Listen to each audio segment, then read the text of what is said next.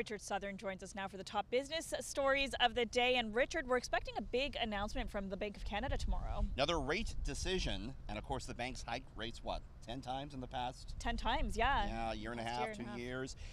Will we see another one? There's two people that are advising the bank, hey, don't hike. They are two Canadian premiers. Mr. Eby, the British Columbia premier, has sent a letter to Tiff Macklem, the governor of the Bank of Canada, urging against a rate hike tomorrow. You don't see this political interference too much like this in the Bank of Canada, Tina. Yeah, it's interesting. Doug Ford, Ontario's premier, also sent a letter urging the bank not to hike. He talked about it during his press conference today. Take a look. I can't remember in living memory that the Bank of Canada or the governor raised rates 10 times in 18 months. If we don't see the stop, people will lose their homes.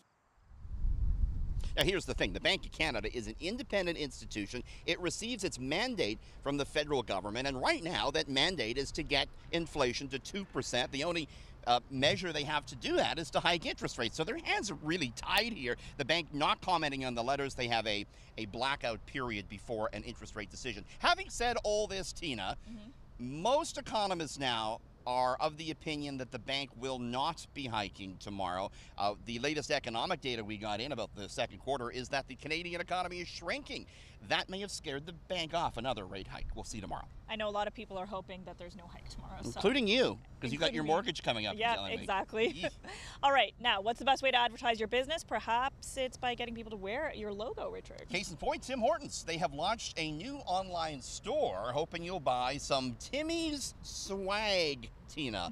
It includes everything from loungewear bearing vintage Tim Hortons logos to crew necks to even Timbit inspired outfits. Tim Hortons says the store will sell more merchandise with National Coffee Day coming up later this month.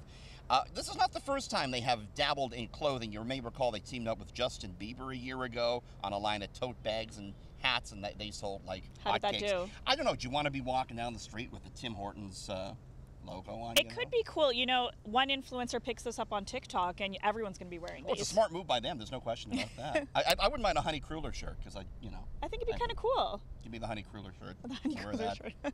All right. Now, we've all been getting used to bringing a reusable bag to the grocery store. I have not gotten used to it. But now we're going to have to bring them to the liquor store. Starting today, no more paper bags at the LCBO. We knew they were doing away with them. We didn't know when. Surprise, it's today.